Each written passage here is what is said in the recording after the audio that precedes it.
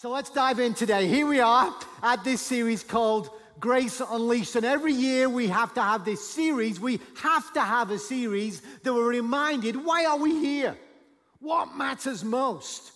What is the purpose of the church? What is the purpose of my life as a follower of Jesus? What is our real main purpose? And Jesus didn't complicate it. He said it's simply this: the Great Commandment and the Great Commission. Great Commandment, love God with all your heart, soul, strength, and mind. And the second is like it, love your neighbor as yourself. There's two things said there. That's worship, and it's just ministry, serving one another. And then he says in the Great Commission, which we see in Matthew 28, he said originally, all authority in heaven and earth has been given to me. Therefore, go. That's evangelism. And make disciples of all nations. He didn't limit it. Baptizing them in the name of the Father, Son, Holy Spirit, and teach them to obey or to observe everything I've commanded you.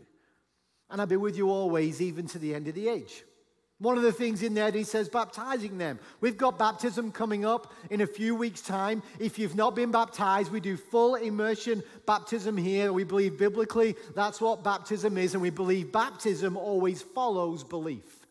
We see that in the scriptures. So if you have not been baptized yet, declared yourself, he is my King and King Jesus, and you want to associate with him and declare what he called us to do, baptism is coming up. We have a class to explain all about that in 2 weeks' time. You can engage with us, go to Connection Point afterwards, or connect with us online and get registered for baptism. At the end of October, we'll be baptizing again, and you always know it's an incredible moment. Don't miss out. Last week, I kind of laid a foundation for the whole series by talking about inviting Jesus into your storms. How's it gone this week? How's it gone? How's it been going this week? Inviting him into your storm. Maybe your storm has subsided this week. Maybe it's got worse. But he is good. And he is there. And he does care. Inviting him in. And so I said, this series, what I wanted to do is pick up the main purposes as a church. We remember this by using the word grace: grow, reach, adore, connect, and engage. They're them whole heart of discipleship and evangelism and worship and fellowship and serving ministry. That's the whole purposes of where we are. But I wanted us to look specifically at how Jesus unleashed grace. We're going to stay in the Gospels and see what Jesus did and look at moments where Jesus is right there and grace is unleashed by him and people receive it and experience it. And today we're going to do the same thing, but the main thing is this word grow, which is all about the word discipleship. Let me ask you a question. You can answer it in your head. How many years would you say you've been a disciple of Jesus? Interesting you use that word like disciple. We have always different words for disciples of Jesus. Words can be good. They can also be time-centric. They can go out. They can mean different things as time goes on in culture. Maybe you'd use the word, well, I'm a Christian, therefore. Does the word Christian in our culture today mean what I believe the word Christian means?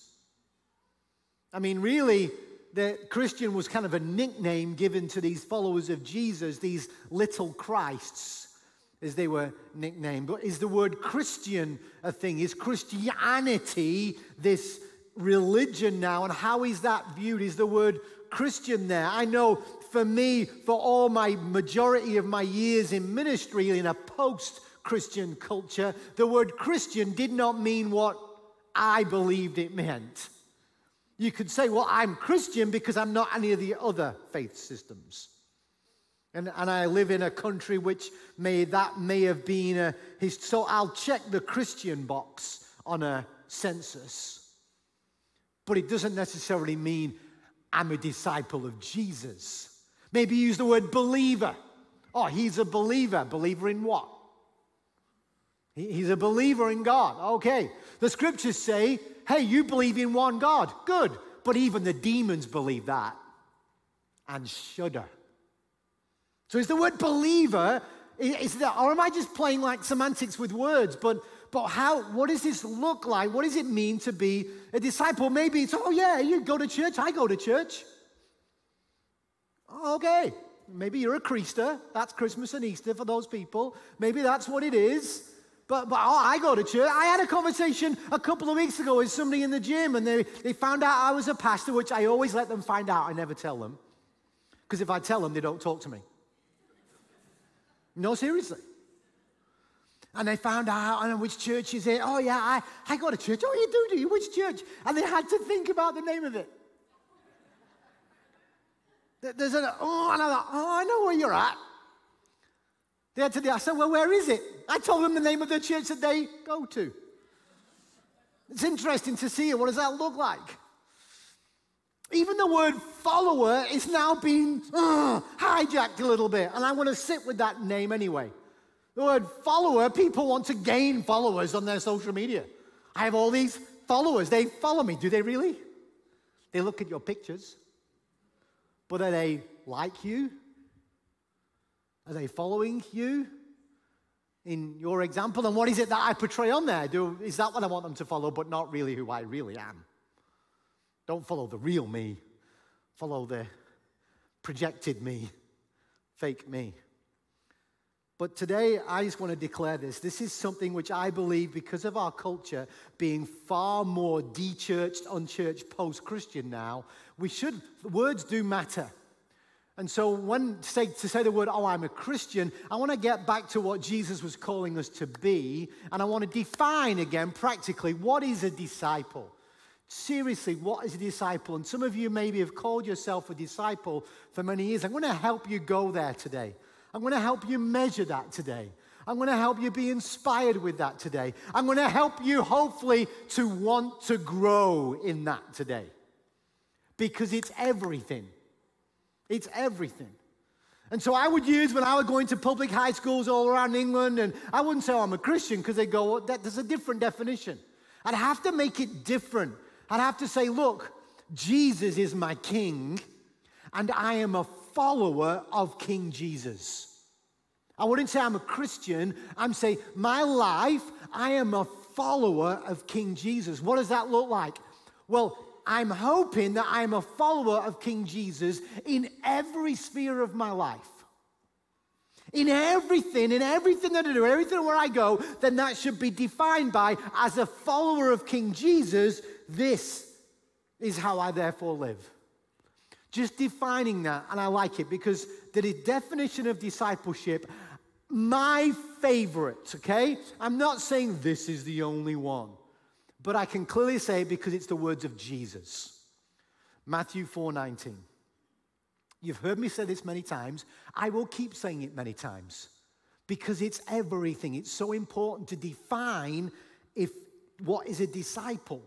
And some of you in today may discover that you're currently not by what I talk about today. But the invitation will still be there. And this is what Jesus says in Matthew 4:19. He is calling his disciples. Now, every rabbi in those days would find a Talmud. He would find disciples. Their purpose was to learn from their rabbi, and when their rabbi moves on, they pass on his yoke, his teachings.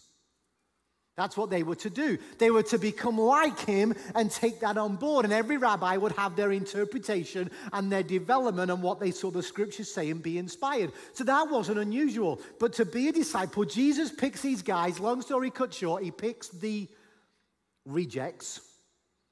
He picks the guys who weren't good enough and doesn't make the grade. And then he says this phrase, and it defines what is a disciple. He says, "Come follow me, and I will make you fishers of men." So let me just define this. What is a disciple? A disciple is not just somebody who believes in who Jesus is, because demons believe that. Jesus says, "Come follow me." Question, am I following Jesus in every sphere of my life? Come follow me. And it's an invitation. Here's step one of grace being unleashed. You don't deserve it. You cannot earn it. He invites you to follow him. He invites you to follow him. Wow. come follow me. Step one, I'm a follower of Jesus. Step two, and I will make you, he says. I will make you. That's an English translation. There's the key word, transformation. Transformation takes place. Change. When you follow Jesus, you should be becoming more like him. You'll be changed. There's transformation that takes place. There's a working in relationship, walking with Jesus, that he then corrects and rebukes and encourages, and there's a transformation that takes place. Therefore, your home should change, your work should change, your marriage should change, your health should change. Everything about you changes when you follow King Jesus. Come follow me, I will make you. I'm being changed by Jesus. Disciple is somebody who follows Jesus, is being changed by Jesus, constantly being changed. And thirdly, fishers of men, you join Jesus on his mission. So to define a disciple is these three things. So are you a disciple of Jesus? If so, are you following Jesus in every sphere of life? Are you being changed by Jesus in every sphere of your life? And have you joined Jesus on his mission of making disciples? Because if I'm not making disciples, I'm not on his mission. Therefore, am I a disciple if I'm not on his mission? Because a lot of us start here and we stop here. I'm following Jesus, I'm following Jesus. But where's the change? And where's the mission that he's called you to? So super quick today, let me ask you a simple question. Do you want to grow? This middle piece here, change. Do you want to grow? No, seriously, do you want to? Or are you quite content where you are right now? You could say your walk with Jesus, whatever phrase you want to walk. Do you want to be closer to him? Do you want to follow him better? Do you need to be changed by him in certain aspects? Because you do. And do you want to grow in such a way that you join him on his mission and you bear fruit that will last? Do you want to grow? I'm going to define this again. We're going to get to a scripture today. Don't worry. We're going to get there, but I need to lay a foundation. There are different stages in human development, agreed? We have babies born, infants, then we have children, then we have adolescence into young adulthood, and then you have independent adulthood going into parents for many people. And then when you become a parent, what do? You are able to be part of the blessing to give birth to an infant who becomes a child, who becomes a young adult, who becomes a parent, who becomes an infant, who becomes a child. You get it? Now, in discipleship, in following Jesus, it's interesting the scriptures talk in that way as well. It talks about newborn babies and it talks about maturity. So let me ask you a question. I wonder where you are development-wise in following Jesus. Which stage are you at in life? You see, if you're a brand new believer, you're an infant. And here's the blessing that when you're an infant, ignorance is your friend. You don't know what you don't know. You're brand new to it and you don't know. You can make mistakes because you don't know. But what you do know is, all of a sudden, this is who my Father is. I'm a child of God. And I've been saved, forgiven, restored, redeemed, set free. My eternity is now so exciting, no longer fearful. That's who I am. You're a baby, and this is awesome. And you're craving food. Bible say craving pure spiritual milk. You're craving it. That's where you are. Maybe that's where you are right now. Keep going there. But you can't stay there. That'd be weird. Oh, I just come to church and just keep feeding me. I don't want to feed myself. Just, that'd be weird if you've been doing that for a long time. Then it's children. Now, children, if we're to define childish behavior, it will be defined in one word, which some of us don't grow out of. Selfishness. Agreed? I want this. I demand this as a child. A child is me. I need this. Give it to me. I still need my parents, but then I demand of them. I need it. I want it. I like it this way. I like it that way. I want this. I want that.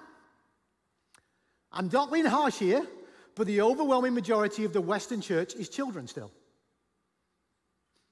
I'm just saying it, because that's what we see. I'm a child. This is what I want, and if I don't get it, I'll go find it somewhere else. I want it, I want it, I want it. Gimme, gimme, gimme, gimme. This is me. Yeah, I'm following Jesus, but the change piece, I'm just going to stay as a child. And it's the church's fault if I don't get what I want. I don't like this, I want this, and gimme, gimme, gimme. And discipleship is defined by how good the teaching is to me. Interesting.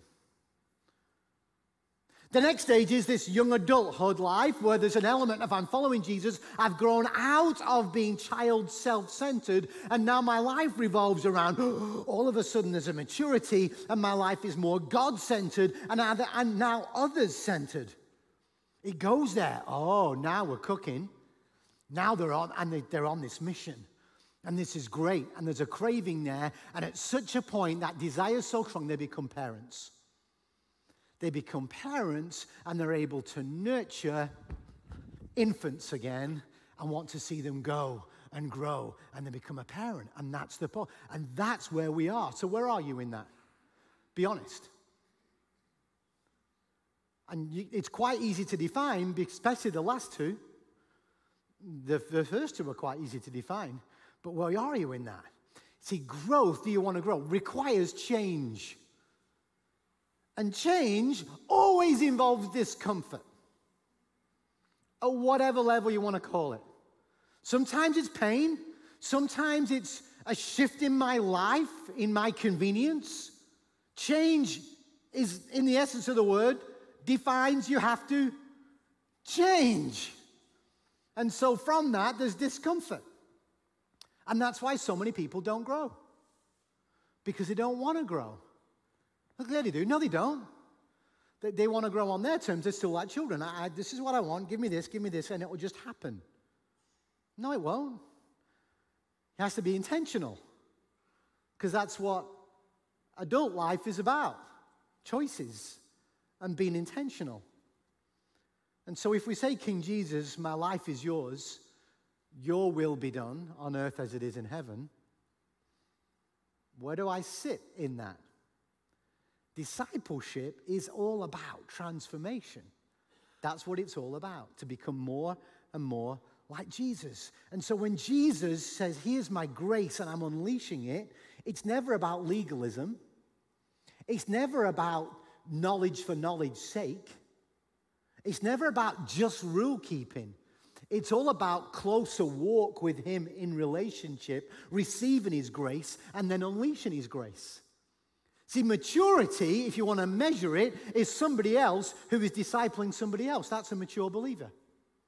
Somebody who is investing in somebody else's life to become more like Jesus. That's a sign of maturity. So you could have been following Jesus for 3 weeks, and you've invested in somebody else, and you're more mature than those who've been following Jesus for 50 years and have never discipled anybody, only been in a room to get discipled.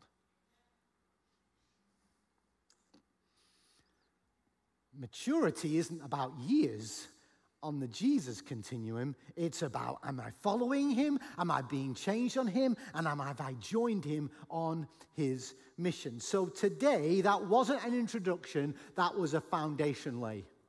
Okay, so when I review this, where did I waste my time? It wasn't in the introduction.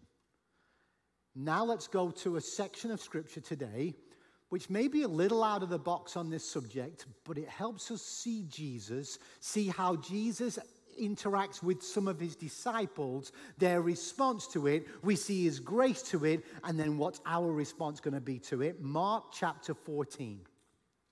Mark chapter 14. That's near the end of the Gospel of Mark. So we're near the end of Jesus' life on this earth.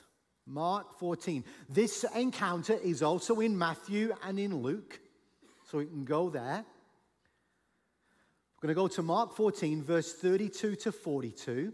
I'm going to go through it all, verse by verse, but I'm going to sit on some sections and breeze through some others. Why? Just because of time, but because there's an emphasis that I believe the Spirit has caused in me this week to go reveal this to the people. Mark chapter 14. It'll be on screen if you've not brought your Bible or you don't have a Bible with you. And that's, here we go. 14, verse 32. This is Jesus and his disciples. They went to a place called Gethsemane, and Jesus said to his disciples, "Sit here while I pray." He took Peter, James, and John along with him, and he began to be deeply distressed and troubled. "My soul is overwhelmed with sorrow to the point of death," he said to them. "Stay here and keep watch." Now we know from the Luke account that Jesus was so in despair that he sweats beads of blood. There's a desperation beyond desperation. This is what it is. Little subtle things, again, slow down reading your Bible. The word Gethsemane, in its purest form, the place Gethsemane means oil press.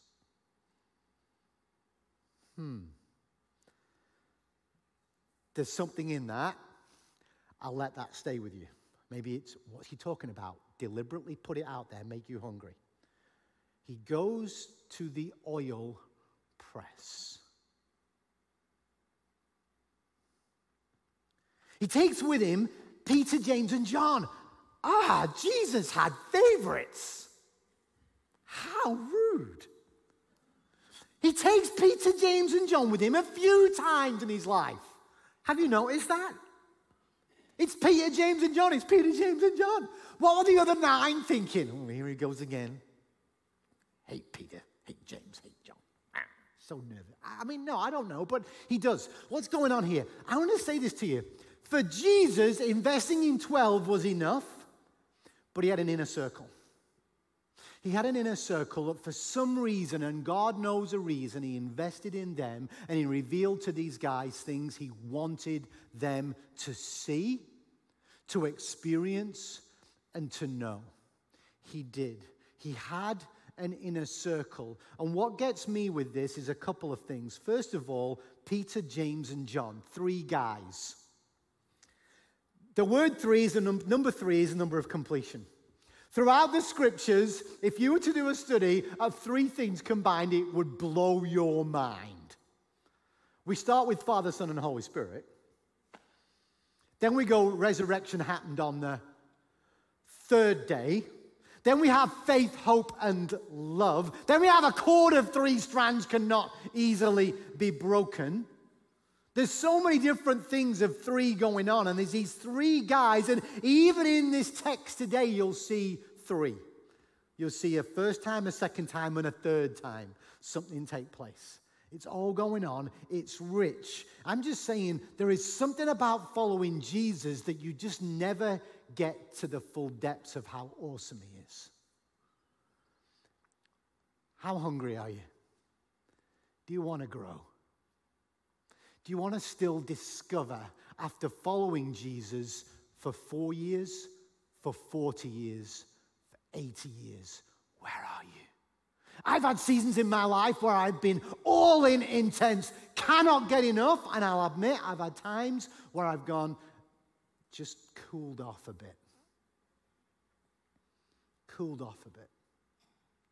Maybe you've heard the phrase people backslide. I don't personally believe that is biblical. Oh, yes. I don't believe I backslide. I believe I move from God. I'm good now. I'm walking with him, and I go, leave it to me. I need to return to him in repentance. Interesting phrase. But for me in my life, when things have gone cold, it's always needed me to repent and return to him because I've gone, I'm good, Jesus, I can deal with this myself.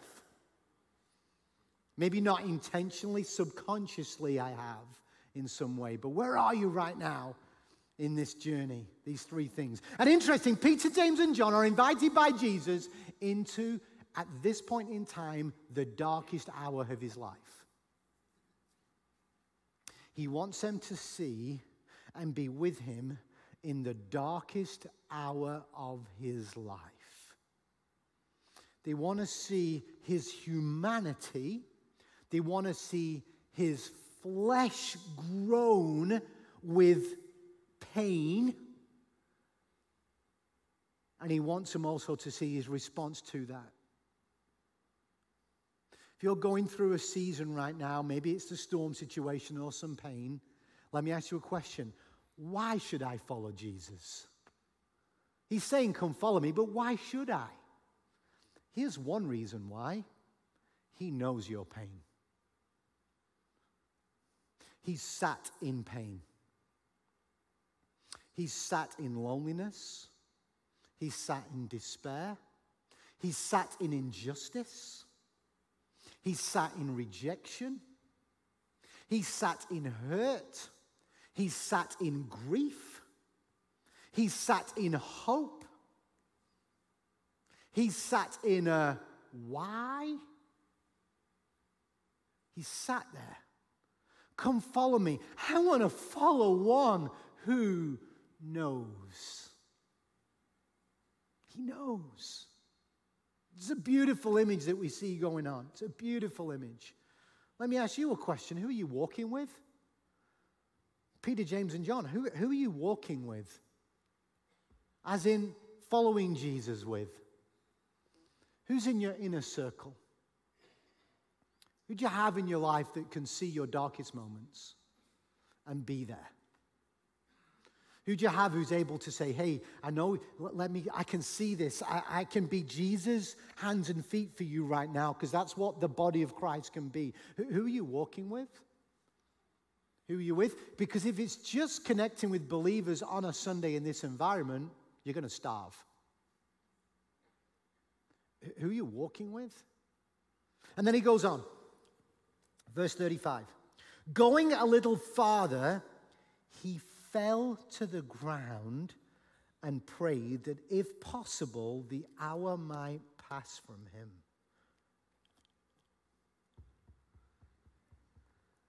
Even Jesus, wow.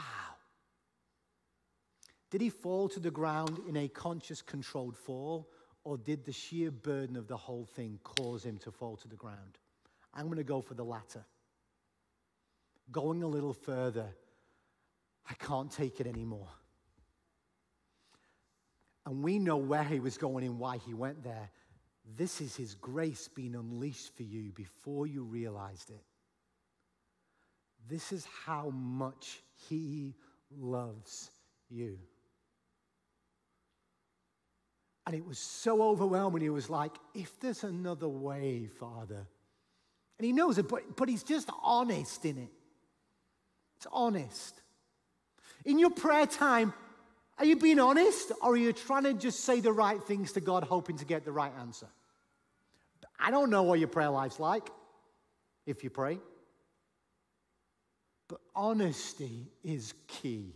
I mean, he already knows, just to let you know that one. Can't fake it with God. It's God. But just to bring that, he wants you to bring how you're feeling really. Really. And he goes on and he says this, Abba, Father, he said, everything is possible for you. Take this cup from me, yet not what I will, but what you will. That phrase is a discipleship sentence of modeling by Jesus. It's not about me. And yet he loves me. Not what I will, but what you will, God. I'm following you in every sphere of life, and I will go wherever you tell me to go, Jesus. Not what I will, but what you will. I know that's going to involve me changing, Jesus. Will you help me change this one? What is it I need to stop doing, start doing? What do I need to reset? Maybe my following Jesus, it's got routine, it's got stale. Maybe you need to switch it up a little bit. Maybe you need to do something about that. You can plateau, can't you, in all spheres of life. And you just have to just switch some things up. Sometimes you just have to bring a change just because that change brings about a different awareness. Sometimes you just have to move seats, both physically and practically and metaphorically. Sometimes that's what you just need to do. Sometimes some of you maybe need to change the time of day that you do your quiet time, whatever that means. your devotional time, the time where you sit with the Lord and maybe open the scriptures and have time of worship. Maybe some of you need to switch it up and stop doing that completely and punctuate it throughout your day. Ooh, what do you mean? No. I'm just saying, what is it you need to do? Maybe you need to set your alarm 15 minutes earlier. Later, I've in different seasons of life, and you know it, as a young adult when you know responsibilities, whenever I want. Last thing at night, first thing in the morning. Maybe when you get to become a parent and you have children and babies, forget the alarm, they are the alarm. Well, that doesn't work anymore. How do I go about that one? How do I go about? I'm just telling you right now, when my children were very, very young, I had no quiet time at home. It was the first portion of my day at my desk. Now, I'm blessed in the job I was in, I had that freedom. You know, but whatever it may be, maybe it's your commute in your car, but whatever it may be, but it matters. Maybe it's the seat you sit in. Get a new one. Change the view. Maybe it's get outside. Whatever it maybe need to be, it matters so much for him to speak to me, to change me, because the reason is he has a mission that he's calling us to fulfill and to be part of, and am I on it? And what's it going to take for me to be on it? Verse 37, then he returned to his disciples and found them sleeping. Simon, he said to Peter, are you asleep? Could you not keep watch for 1 hour? And aside, raise your hands if you've ever fallen asleep praying. Raise your hands. I haven't got enough hands, personally. Raise your hands if you've ever fallen asleep praying. Can I just let you out on the guilt on this one? What an awesome way to fall asleep. No, I'm serious.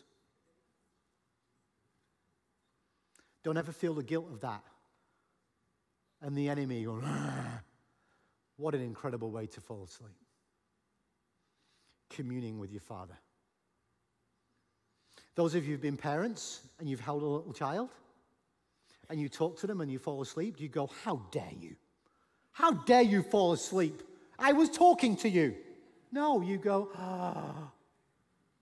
Little aside, she's not here right now, but my wife often, when she's struggling to sleep at night, will say, can you talk to me?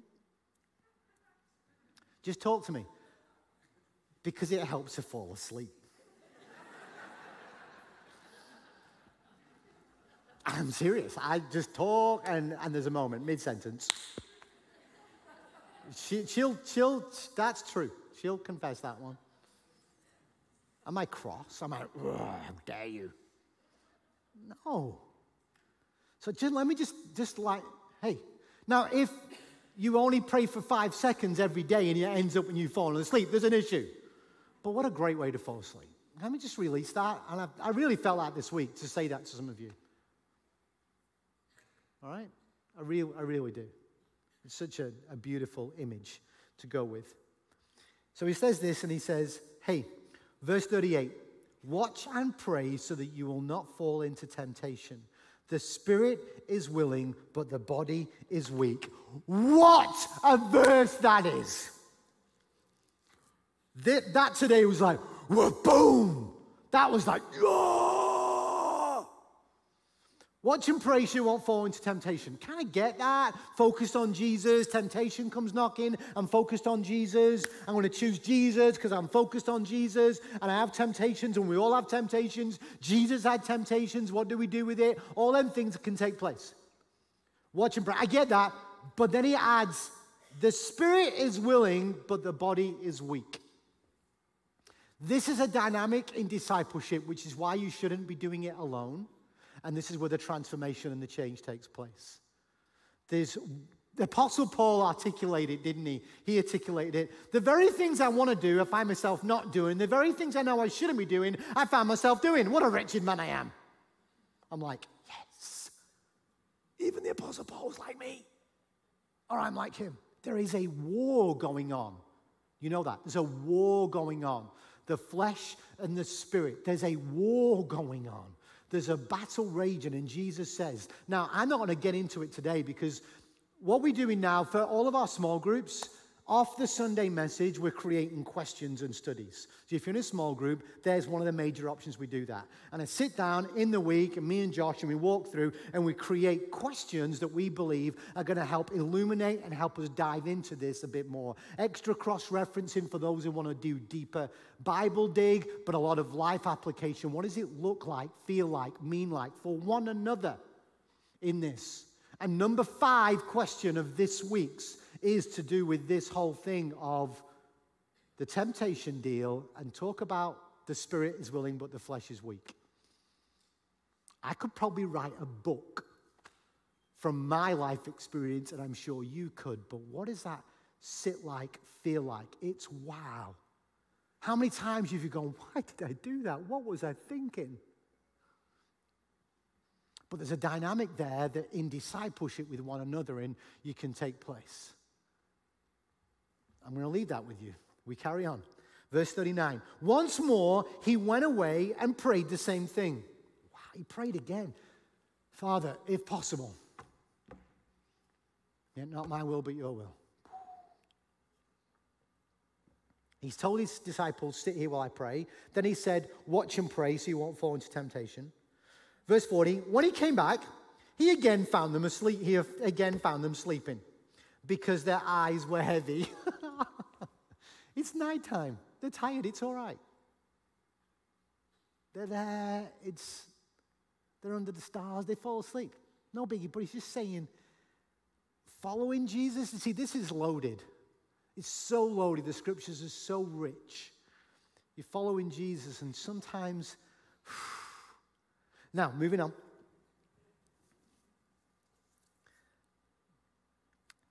They did not know what to say to him. What an interesting line. We were just tired, Jesus. We tried. Wow. What was Jesus' tone in this? Was it a striking, harsh tone? Or was it a gentle tone? I don't know, but Jesus comes and goes, I've asked you to do something. You didn't quite do it, did you? They didn't know what to say to him. Like, they didn't even, do we say sorry? But wow, what you're asking us was really hard. Like, was it that bad? I mean, we're still here. We're still here. Verse 41. Returning the third time, he said to them, are you still sleeping and resting? Oh, resting, fine. Enough. Done now. The hour has come. Look, the Son of Man is betrayed into the hands of sinners. Rise, let us go. Here comes my betrayer. Now we know this is at the end of the 3 years of Jesus discipling his disciples, but what a discipleship moment. What a discipleship moment that Jesus is sitting with his disciples here in this time, the third time. When we disciple people, or we are discipled by Jesus, and it is grace-filled, you crave more. When it's legalism-filled and rule-filled and earn this and you're bad,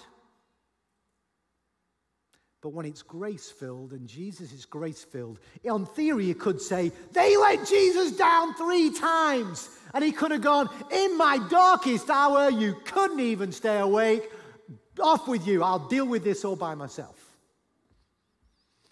But no, they're on his mission, and he invites them into that next chapter of the mission, which at this point in time was the moment in the mission. Now, we even know from verse, which is not on the screen, and verse 31 of Mark 14, the verse before, said, but Peter insisted emphatically, because he said, you're going to deny him. Jesus said, you're going to deny me. No, emphatically, even if I have to die with you, I will never disown you. And it says this, and all the others said the same. They all said, we will never disown you. Peter gets the stick for it, doesn't he? They all said it. And yet he's still with grace. I know. Come with me. Come enter into this next season, this next chapter. There's a fight here. We're going to engage in some war. So let me get practical with this right now. Oh, wow, I'm already over time. I have a clock up here, and when the numbers at the bottom turn red, it's meant to be stop. I'm not going to stop, because this is an important piece. What is your discipleship story? What does that mean, Des? Well, let me ask you a question. Who in your life has discipled you? Maybe it was for a week, a month, a year, for decades. Who do you have feeding into you? That maybe isn't that difficult to question. Now, if there's nobody, then there's an action step that you need to take. But maybe you can remember, this is what did me, but here's the bigger one. Who is it that you are discipling? Because what is discipleship? I'm following Jesus, I'm being changed by Jesus, and I'm on Jesus' mission, which is make disciples. That's what it is. It doesn't say go and make converts. It says go and make disciples. Who make disciples? Who make disciples? Well, I don't know who that is. Well, I'm just telling you, our college ministry is only 4 weeks old, and it's at 150 college kids right now. I don't know about you, college kids think they know everything. I have them in my house. But they crave wisdom. They crave somebody who'll invest in their lives. I've had that in my life. It's so important. You have a divine calling to make disciples. The question isn't today for many of you, and for some of you it's a little bit, isn't who do I need? Who do I need in my life right now to disciple me? That could be a valid question, but for some of you who've been following Jesus for many years is who needs you? Who needs you? Who needs you to walk alongside them? To help them grow from infants to children to young adults so they in turn become a parent one day and go and grow. Who needs you? So, do you want to grow? Do you want to grow? Is he King Jesus? If he is, question number one, are you following him in every sphere of life? Look at your whole life right now and go, do you know what? I'm not following Jesus in this sphere of my life. In this particular part, I'm not inviting him into it, and he's not king in it. Are you following Jesus in every sphere? Number two, are you growing? Are you changing? Are you transforming? What is the Lord asking of you at the moment? What is he leading you towards? What is he asking you to stop, to start? Is that conversation even there? What is your engagement walking with him like? Is it real and vibrant? Has it gone cold and stale? There are seasons in spiritual soul life. I understand all of that. But who are you engaging with that conversation? Who are you in community with? Maybe for some of you, your action step is go join a small group. So we have messages like this today, and you've somewhere this week to go and process that. You've somewhere to go and dialogue that. Somewhere to go and maybe learn from somebody else who's been in a similar season to you, and how are they getting through it? Or somebody in the same season as you that you can sit with them in it. This is it. This is what we're meant to be doing. And are you on his mission? Are you making disciples? Are you making disciples? Who is Jesus to you? Is he King Jesus? Are you a believer, a Christian? I go to church. Or are you, no, he is my king and I'm a follower of King Jesus in every sphere of my life. In every sphere of my life. A reminder, some of you, the next step is obedience. Get baptized. I'm saying it again, get baptized. That's a thing. Maybe for some of you, you've recognized in them stages of growth in a disciple, you've been sat being childlike for way too long. And that was never meant to be. It's time to grow up and embrace that. Not getting you wrong, wasn't life awesome when you were 9? The worries, the thoughts, which is why so many Christians sit as spiritual children because everything's there for me. But that'd be weird in normal human behavior. So the Lord's calling you up today. I'm going to pray for us today because it wasn't particularly, oh, wow, this was an electrifying kind of a deal. No, this was a Jesus call today. Are you following him? Are you being changed by him? And have you joined him on his mission? Because that's what a disciple is. All three or none at all. And so, as we sing All Hail King Jesus today, to end, and we sing his gospel story, his story is for you to retell. His story is for you to live out. His story is for you to proclaim. And it's freedom bringing. And so I want to invite you right where you are today. I'm not going to come down the front, do all of this. But after the service, we'll have some prayer partners available for you. If there's a situation where you just feel, I say this word, a blockage. A blockage. I need someone to pray with me to help me break through in following Jesus. And maybe for some of you, it's that first time. I've never fully given him my everything. Please come down afterwards with one of our prayer partners. Let's lead you in that. In that moment of you hearing him say, come follow me. Let's do that afterwards. But I want to lead us in a time of prayer right now. For wherever we are in this growth journey of following Jesus, King Jesus, I give my life to you today. That my life is your life. And I pray for everybody in this room and for all of those online listening in, I pray right now that we hear afresh your call to follow you, to be changed by you, and to join you on your mission. And Lord, would you encourage us today, because you do it with grace. You say, it's okay. You cannot earn it. You do not deserve it, but I love you so much. But come. Come now. Listen to me and walk with me. I pray that for many in this room today, their next step is, I need to walk with others. Not just because I need them, but they need me. I pray they take a next step and they ask that question. Maybe joining a group. For some, it's time to invest in the next generation.